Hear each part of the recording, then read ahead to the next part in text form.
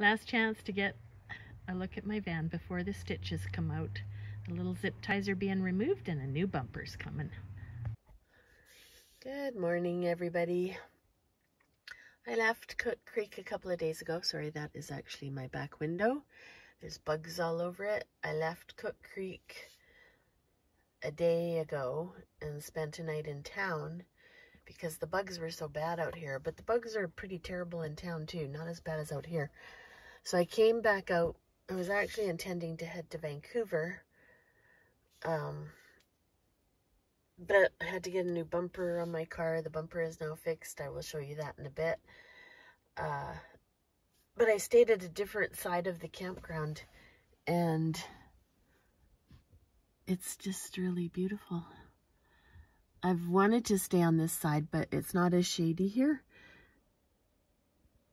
I think the bugs are a little less here, but I doubt it because you can kind of see from my windshield how many I killed last night after having the van open just to get into it.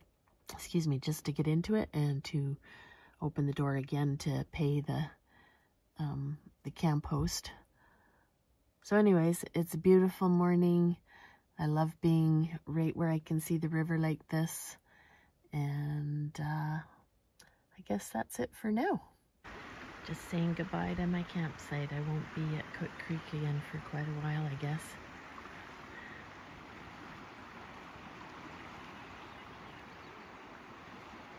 I wish I had stayed at this particular spot sooner because, I mean, my van is here and the river is right there. And it's just beautiful. It's just that there's not that much shade here. The sun comes up over there and goes along there. So really there is not that much shade, but it's a beautiful spot. I was glad to be here and I'm moving on. So when the niece invites you over for lunch at her brand new house, somebody breaks the, what is it, the gas line? Yeah. Somebody breaks the gas line, so she's got no gas to cook with. The homeless person comes through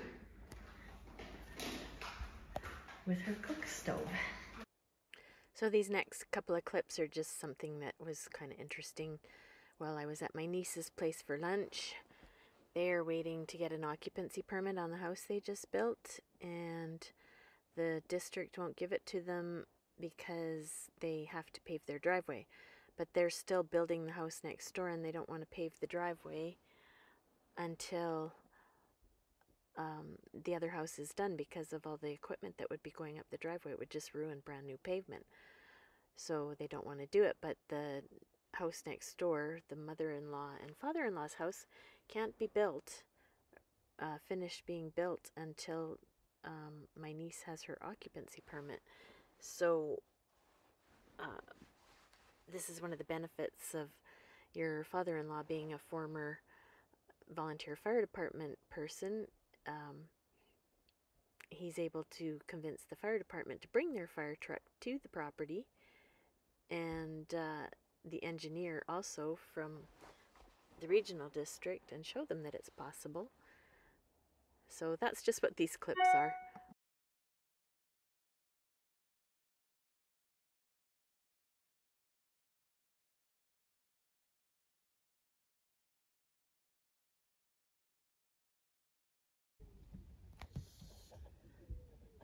I'm on my way to Lillooet, and this is, I believe, the Fraser River.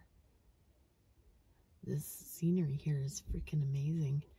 Like if you look over there, that mountain is, I know you can't tell it on the video, but it's gigantic. It just looks massive as you come down the hill down into this lower area that I am in. It's really pretty.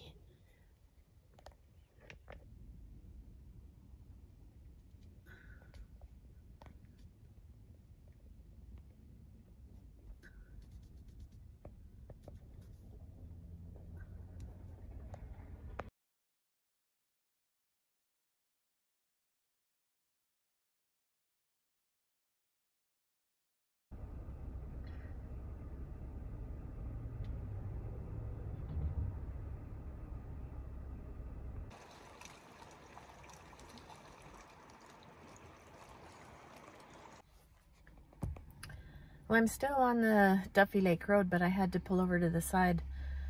This last stretch that I'm on is downhill, and it is downhill for miles and miles and miles, and it's long and it's windy, and you got to use your brakes a lot, even if you're going really slow.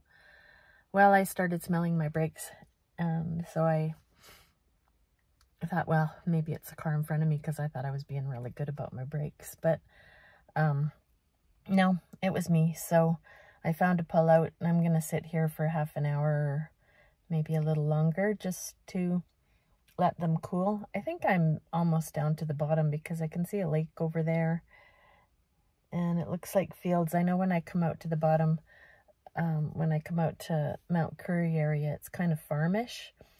So, I think I see, I don't know, you probably can't see it, but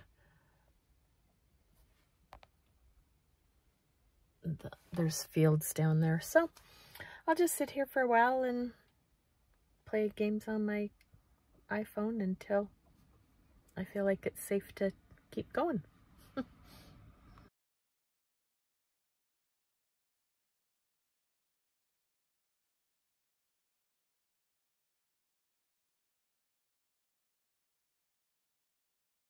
Squamish. The river, the ocean, falls, wherever they went. Oh, there they are.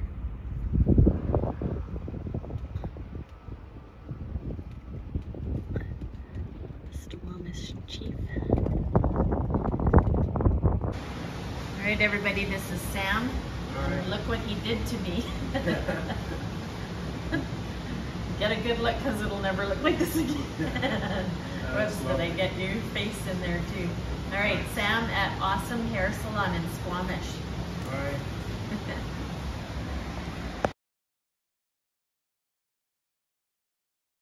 This town is awesome. This is Squamish. I would love to live in one of these apartments facing the Squamish Chief and have that as my view.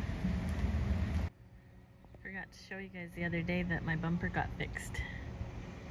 Now it's all dirty again, but looks good.